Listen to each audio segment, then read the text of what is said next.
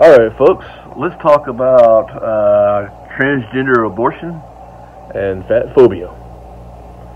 If you don't want them hear these damn idiots, I don't blame you for skipping this video.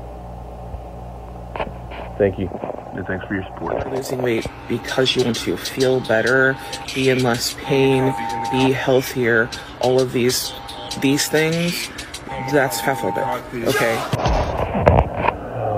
You know, the thing with this whole fat phobic is, I don't want to improve my life, but I don't want you to improve yours. See, that is the proof misery loves company. I can stand to lose a few pounds, but I'm not mad at the gym bro who, kills it. Why should everybody be miserable to make you happy? No, I mean, it's ridiculousness. And you're not the only one. Okay, I have to celebrate Lizzle's body. No, I don't. I won't. You want to be fat? Be fat. But stop telling everybody else that they have to adhere to your...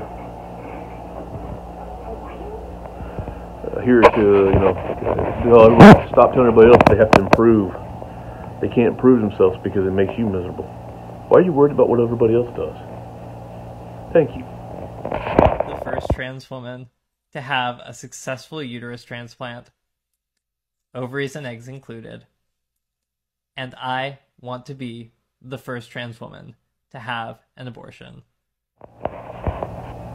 What I'm hearing with this one is, this is about the equivalent of, I want to get a new heart. Okay, I might have some issues going on with mine. I want to get a new heart. But after I get that new heart, I'm going to go to McDonald's and eat Big Macs until my heart explodes. Just to prove a point. There are many women right now who were born with the biological parts, but some went wrong, that would do anything to have a child. This is disgustingly disrespectful to that. Stop using them biological, stop using reproductive, stop trying to flex by being a fucking troll. See,